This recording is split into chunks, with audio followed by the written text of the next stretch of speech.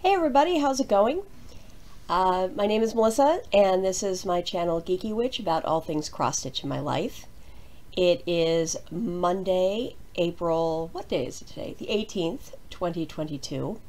I am doing part 2 of my Stitch Mania or WIP Mania selections that my friends have picked for me for all of my chaotic stitching next month. So, bit of a recap from yesterday if you didn't see part 1 of this. You don't need to, because, you know, this doesn't need to be in order, but if you want to do it in order, just pop back one episode, episode 50, and you'll get the whole spiel. But basically, every year for Stitch Mania, for the past several years, I have put all of my stitching together in one big long Excel list, and then I tell my friends, pick a number between 1 and X. Each number corresponds with one of the pieces on my WIP list chart, and that is the piece that I will be stitching at some point during Stitch Mania in May. It has had some comical results in years past, which I went into last episode, and this year I decided, instead of just kind of having the big group of projects and then grabbing out of a pile, I actually assigned them in order of how they were picked for the days that I'm going to stitch on these. And as I mentioned yesterday, I have left myself a little bit over a week at the end so that if I miss any days in here, there'll be makeups down at the end of May. For example, I know the 22nd is probably going to wind up being a makeup because I have a long drive from Pennsylvania and a baby shower that day. So I seriously doubt I'm getting any stitching done that day. I figure, hey, mix it up, challenge myself a little bit, have a good time, say hello to projects that I haven't stitched on in a while.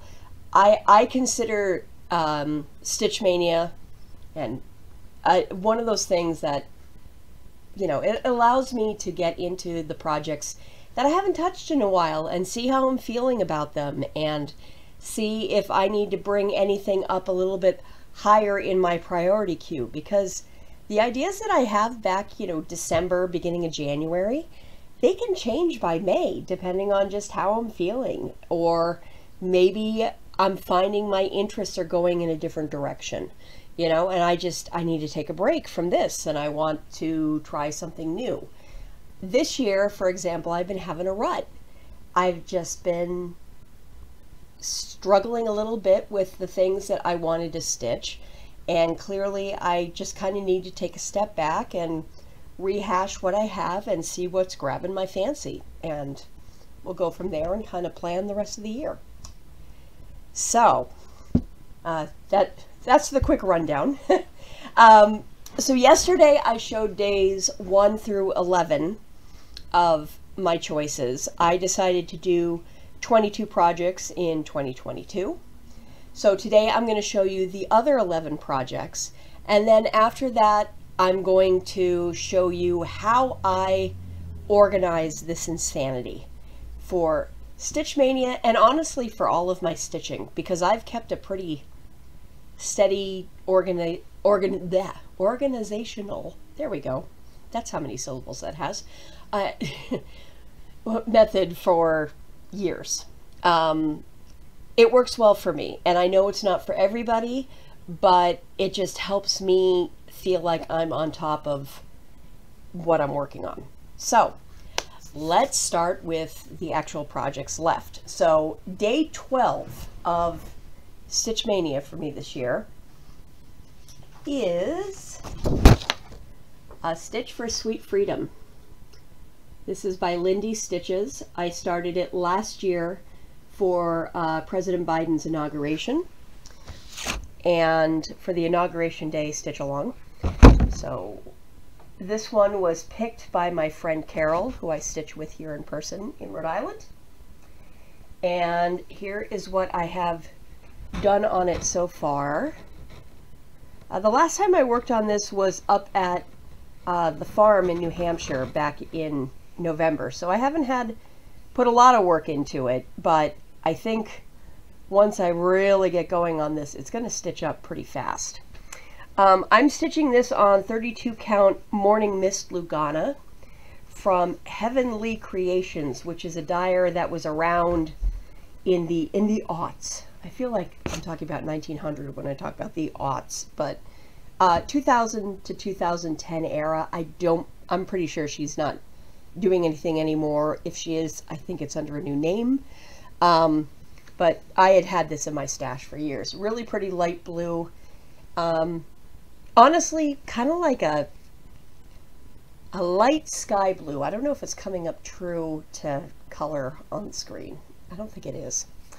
Anyway, I'm doing this in just random threads from my stash because it's one of those pieces that's, you know, can be pretty forgiving. And as I said, that was from my friend Carol. So thank you, Carol.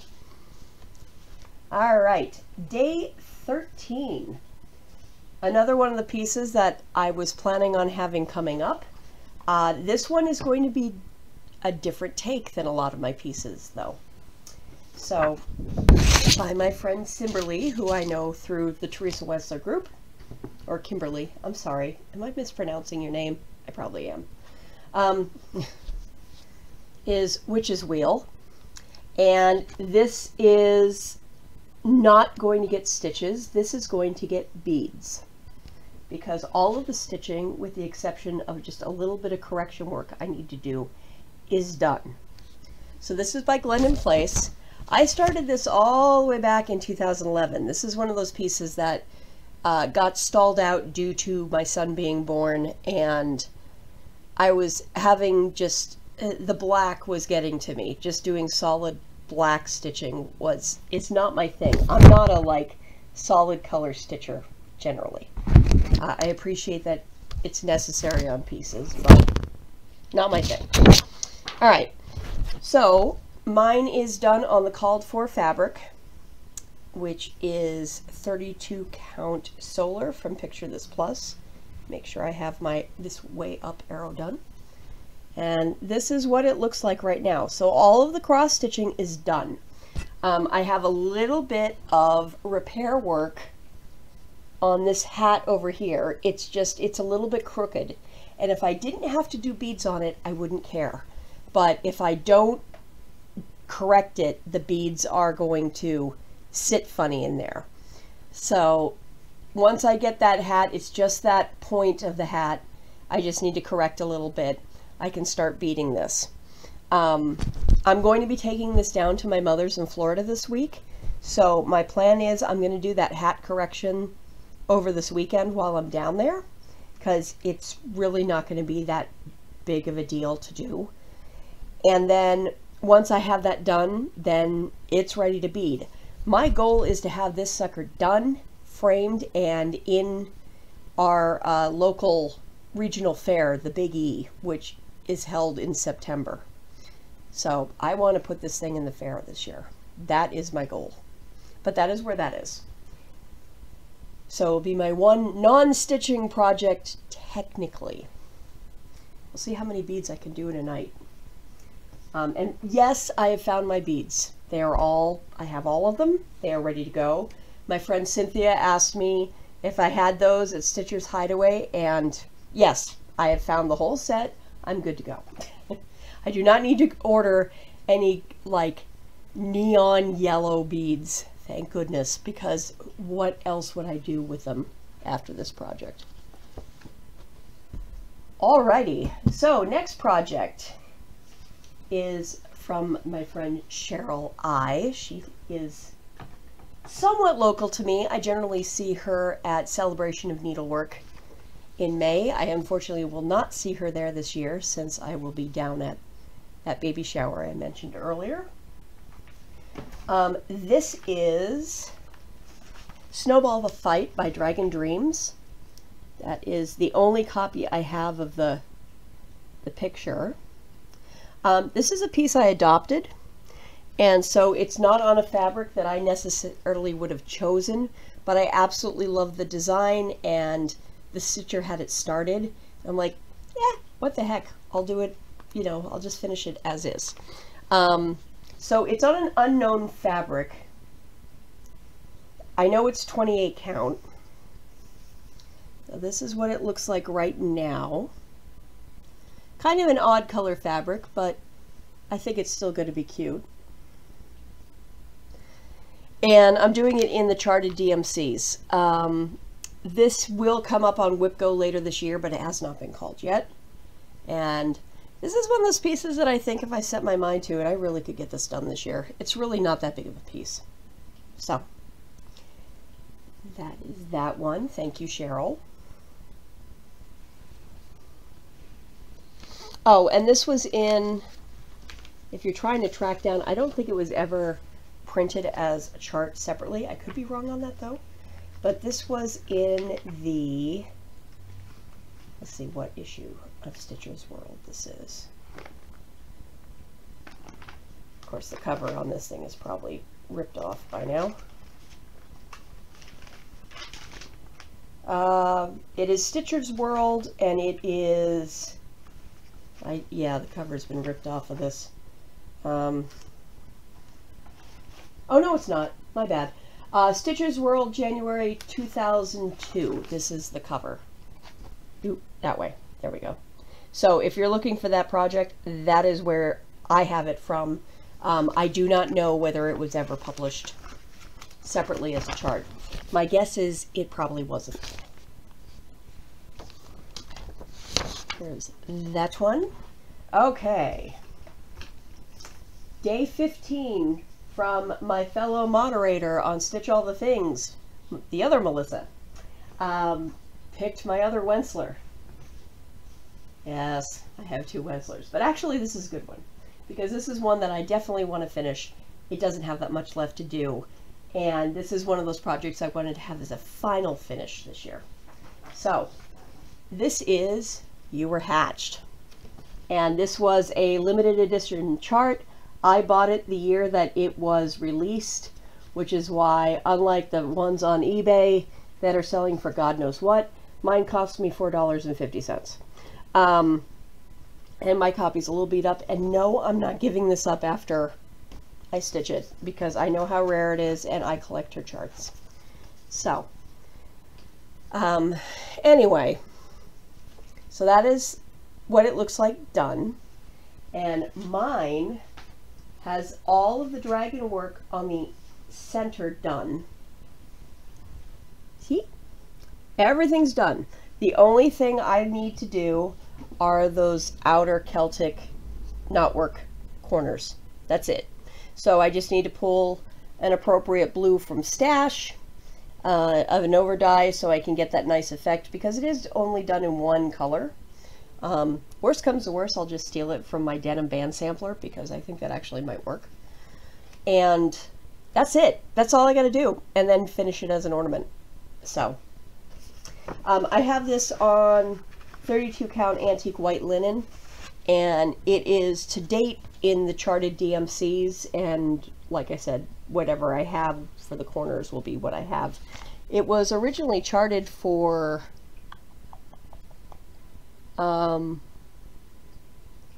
Dinky Dye's Fantasy Blues. I might actually have that somewhere. I'll have to see. I know I have something close. But anyway, it was Dinky Dye's Silk. And I probably will not do the metallic outline on that knotwork, because it really isn't to my style. So, and I really don't want to mess with metallics when I don't have to. So, yeah. Thanks, Melissa. I will get that done. Okay. Day 15 is my newer band sampler from iStitch Designs. You saw the Jade band sampler in my episode, my previous episode. That was last year's sampler. This is this year's sampler, and I was doing great for a while keeping up with it, and I've kind of fallen off, but that's okay because I am not in a rush.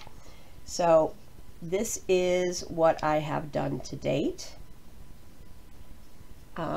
I have this on 28 count banding from, it's a place in the Netherlands, and I will link that below, with a really pretty blue border. I got this a few years ago though, so I don't know if this style of band is still being produced. It is a German banding.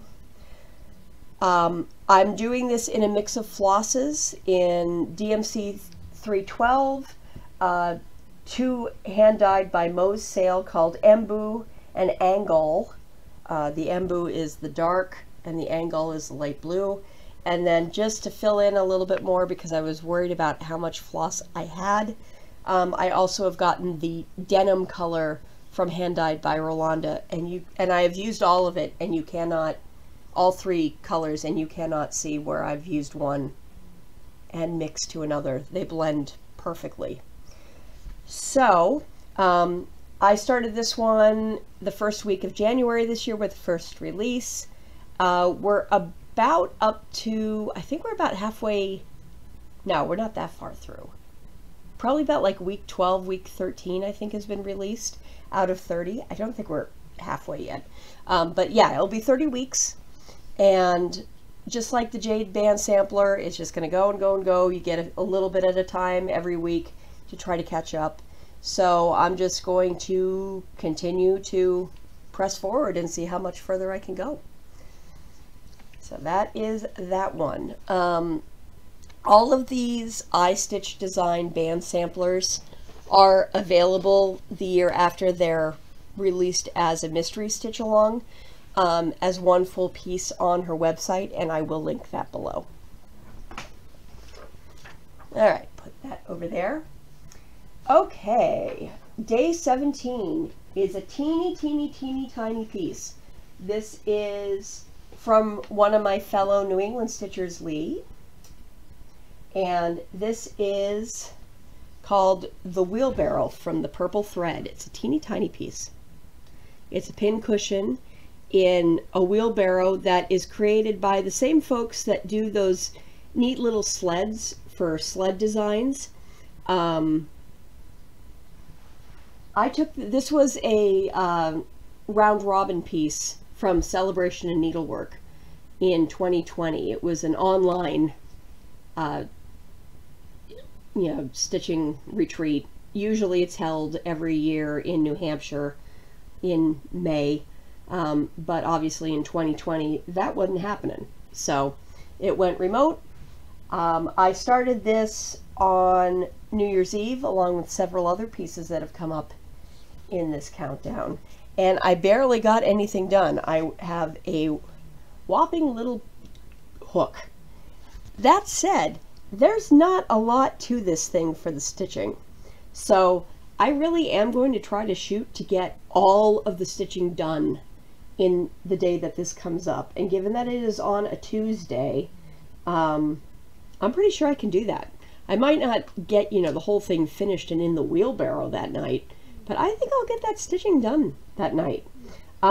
It's on 32 count raw linen, and it had DMC kitted in with it. I don't know if this was released separately as a chart after the round robin, but it's a really cute little thing and definitely unique. I'd never seen the wheelbarrow before, so hopefully that'll be a fully finished object this summer, because there's not that much to it. I should be able to get to that. So thank you, Lee. Okay, day 18 was by my friend Carrie on Facebook, and this is the Nantucket Sampler by Maderos Needlecraft. This is a piece that I started a long time ago in 2012. I didn't like how it was looking, and then I restarted it last year for St. Patrick's Day in 2021, because the original fabric just was not doing it for me, and I think that's one of the reasons I put it aside. I just was not happy with it, and I'm so glad that I changed it out, because now I'm very happy with how it's looking. So I am doing this on 36 count cream from Legacy Linen. It's being stitched in Sullivans that match the DMC colors that are in originally charted. And this is what I have done so far. I'm doing this, let's see, am I doing it in 2 over or 1 over? Looks like I'm doing it 1 thread over 2. So that's what I have done so far. It's a cute little sampler. It's not honestly all that big, but that top section of the scene on with the ship is fully heavily stitched. So once I get past that, it's really not going to be all that bad, and I think it's going to move a lot faster until then I get down to the bottom scene with the woman standing on the beach. This was on my WIP Go list last year. It is going to be on there again this year, but has not been called yet. And this is another one that I'm hoping I can get done this year. So that is Nantucket Sampler. And thank you, Carrie. Okay, the next piece is another one that was from Celebration in Needlework in 2020 with the round robins that happened. And this is from Manny Dudana, who's one of the Italian designers that is becoming very popular recently. And it's simply called the I Love USA set. The picture is really hard to see. Unfortunately, it's very small, but there's basically a little pin here. It's a little chatelaine set. So it's a little pin that has a flag with I Love USA in black that's written across the flag. And then it has a little scissor fob or another little pin cushion here, and then a thread winder here that was included in the kit. Really, really cute. Very simple. Not that, you know, something that's supposed to be pretty fast, but a little different style-wise. I started this again on New Year's Eve this past year. And I have, let's see, I've started the top flag pin. So this is what I got done on that so far. I only worked on this on New Year's Eve. I have not worked on it since. So we'll see how far in a day that this will take me. Excuse me. This was picked by my friend Margaret, who I stitch with here in Rhode Island. Thank you, Margaret. And yeah, this will be another piece that I've been wanting to try to get some smalls done. So awesome, fun, random selection. Okay, the next one was from Carlene on Facebook. And this is the ABCs of Parenting from Lizzie Kate. This is my first ever Lizzie Kate design. I've been stitching how many years, and I had never done a Lizzie Kate. I don't know why. So this is the one I'm doing, and I am doing it on an old piece of ivory Monaco that I have had in my stash probably 15 years. It's been maybe longer. It's been sitting there forever. This was another one I started on New Year's Eve, so I only have the beginning of the A done, but that A is a lot bigger than I expected it to be, but then again, it is pretty big on the chart here too. So I am doing this in some random DMCs that I have in stash. I don't think it's going to match perfectly with what the chart has. I'm definitely not doing it in the crescent colors that it called for. Just doing it in straight DMCs. So this, like I said, this is 28 count ivory Monaco, DMC swapped colors. Yeah, and this was just another one of those New Year's Eve pieces that I did as a frenzy and then just never have been able to get back to. So thank you very much, Carlene, because this is one that I do want to get done, you know, before my son is 18, when I'm done with the childhood section of parenting. But I got his birth sampler done before he was out of high school. That was an accomplishment. Okay. We are down to day 21. This was picked by Kathy A., who I've known for many, many years. I've done a couple of round robins with her. And I was wondering if this would come up, and I think Kathy will have a good chuckle when this comes up, because she's one of the ones who would appreciate this sort of thing. Day 21 is And They Sinned. It comes out. I have not worked on this in months. I originally had planned on every Sunday being a sinning Sunday, and I have not done that. And I keep telling myself I should, because if I don't start doing that, this thing is going to take me until I'm about 80 to get done. But this is And They Sinned. I started this for New Year's Day in 2019, and I am currently on the Cloud of Doom at the top, which, if you see here, is this here. It's kind of hard to see on this photo. But you'll get an idea when I open this up. It's a lot of stitching. It is a very, very heavy stitching, to which I'm sure anyone who stitched this is laughing, going, yeah, wait till you get to that green on the bottom. I know. But where I'm at, this thing has been bogging me down, and I think once I get past it, I will be golden. So here's my copy of And They Sinned. So I am on this big section of cloud that will connect up between these two sections of cloud.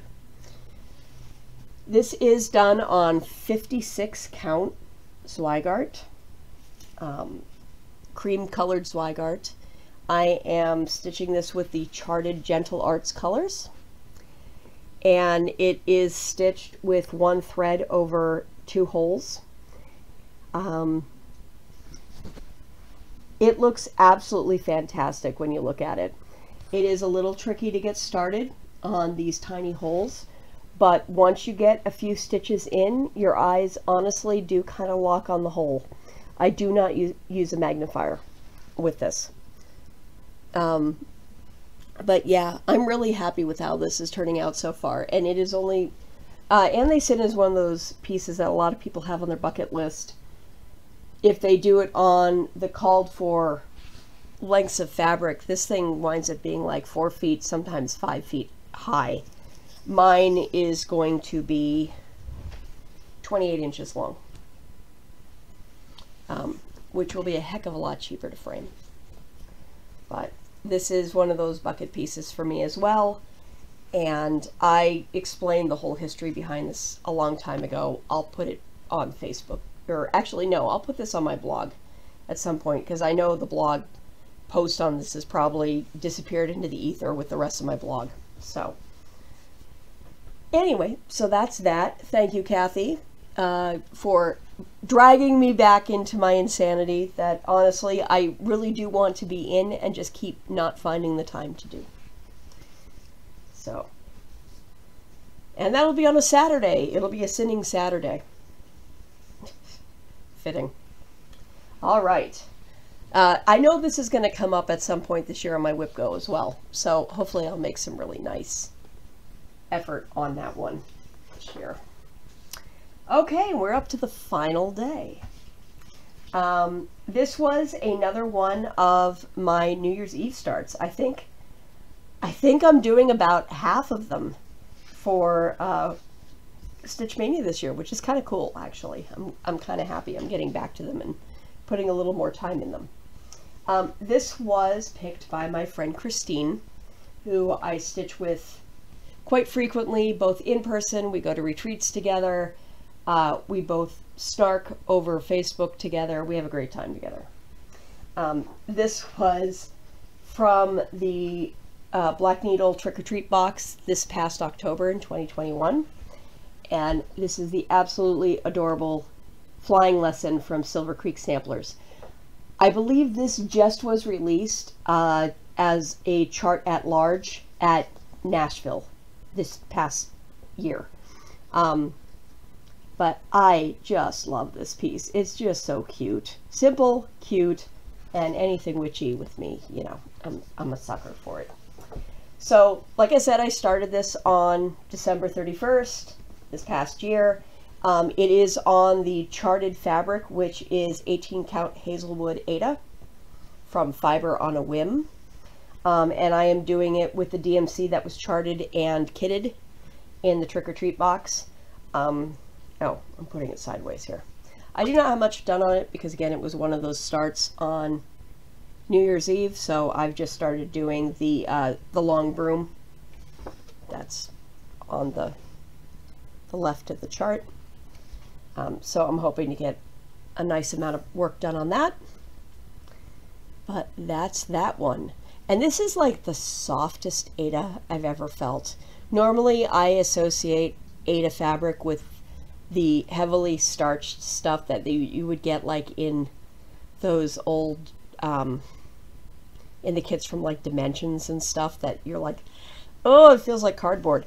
This is like soft. It's like feeling linen and even weave soft. I love it. I honestly, and I love this color. I would stitch a whole ton of stuff on this color. So thank you, Christine. Very appropriate that you gave me the witchy thing. If I had it started, I probably would have, you know, cheated a little bit with what you picked and put like the cryptid stitch along or whatever, but I haven't started that yet. So, but yay! So that is day 22. That is all of my projects for Stitch Mania this year. Thank you to all of my friends who are contributing to my insanity. I greatly appreciate you, and without you, the insanity would be slightly less fun. So thank you very much. Okay, so then the question became, how the heck do you organize this stuff? Not only for Stitch Mania, but just in general, because I have approximately 50 pieces that are in some sort of progress. Some of them are in timeout. Some of them I may never finish. You know, some of them are in a unfinished object or UFO status. But it's a lot of projects to keep sorted. So my method to my madness is, and I gotta turn around to grab this thing. This is the one that I have actually for Stitch Mania this year. I reorganized it. I keep all of my projects in, well, first off, they're all kept in a basket. So I've got a few different baskets, and they are currently in the cabinets that you see right behind me in the lower sections of the cabinets. And every project has its own project bag. I get project bags from a number of different sources. These are from my friends Peggy and Roberta at BFF Pouches and Bags. I love collecting these, pardon the cat hair, because this was being sat on. But so example, this is Quaker Compass that I showed yesterday. And in here I don't normally keep needles. For some reason I just have an empty needle thing in here. Don't pay attention to that. But I keep the chart, I keep the fabric, I keep all of the floss. I have floss separate for every single project for a couple of reasons. One is because it just keeps things organized for me. I know that I have everything I need in a project, so I can just grab and go. The other reason is that although it's claimed to be color fast, DMC does have dye lots, and they don't always work dye lot to dye lot. There is change between the colors. Browns tend to have a noticeable change between them, but honestly all of the colors can have a little bit of a change between them. So I want to make sure that the floss I'm using stays correct through that whole piece. So I kit everything up together for each piece. It has its own floss. When I'm done with the piece, any leftover floss goes back into what I call my master pool. I have a container that has all the DMC in number order, and if I have duplicates of a certain color on a bobbin or whatnot, it's together. I pull from there first, and then if I'm missing a color from that master pool, then I'll go buy some. Does that mean I have a lot of random floss of the same color hanging around? Yeah, it's true. I do. But I'm also ensured that the floss for that specific project is going to be correct for that project, and I'm not going to run into those dye lot issues. Now, that became kind of a unique thing. Actually, it's kind of a good thing that I pulled out Quaker Compass, because I'm a little worried at how much of the threadworks I have for this whole piece. So I may have to play around with this a little bit, because Threadworks is notorious for not having dye lots match from one dye lot to the other. So it is a good thing to, if you're someone who stitches on a lot of projects, do consider kitting them up by themselves. If you're doing like 2 or 3 at a time, or you know, whatever, you probably can get, and you're a fast, especially if you're a fast stitcher. I am not a fast stitcher. If you're a fast stitcher and you can work out a one, you know, central floss pool, awesome. But it is a way to keep yourself organized, and that way I know everything's right here. I never have to pull the floss I need if I'm going away on vacation. I grab a bag, I go. That's it. The only thing I might have to grab are a couple of needles and a pair of scissors, and you know, and whatever, like hoop or whatever I'm using for that piece. Everything else is in here ready to go. So that's how I organize each piece. And I, like I said, I have a different, I kind of have grabbed bags from all over the place. I have like these ones from Peggy and Roberta. I bought these off of Etsy. I'll have to look up where I got these ones on Etsy. They're similar, but they're a little bit different sized. I have ye old basic bags from Amazon. Some of the, I do keep, if they're not ones that are really recognizable like these where they're completely individual designs, I do have plastic tabs with the name of the design on them so I can find them easily, because of course, you know, these bags all look the same. I also have gone to Target, to that, you know, like the little dollar section they have right there in the beginning, and I pull little bags there. They're perfect. These are like the UB brand pencil cases. They work great for tiny projects. So, and then of course I get some from Black Needle Society in my boxes, like this wonderful big one from last year's box. So I have a number of different types of bags, but every project gets its own bag. Every project has its own kitted floss. Depending on the complexity of the project, for instance, like Egyptian Sampler, it tends to be my Wenslers that get one of these. I have the ye old school floss box, so I can keep all of my bobbins and all of my blends together on bobbins in them. But that's how I keep things organized, and it's nice and easy, and I know where everything is.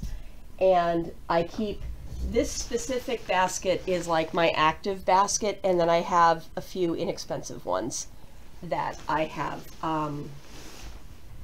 other projects in that aren't in the super active pile, and they just kind of get rotated around. So that's my method to my madness. As far as charts are concerned, that's for another day, because I'm still working on that. But that's it. So thank you for popping back to see the rest of this crazy adventure. I will be, as I mentioned, I'm going to be in Florida for a few days visiting my mom, so I probably won't have another video till the very end of the month or the very beginning of May. But I hope you are having a lovely April, and I will see you soon. Take care, everybody. Bye.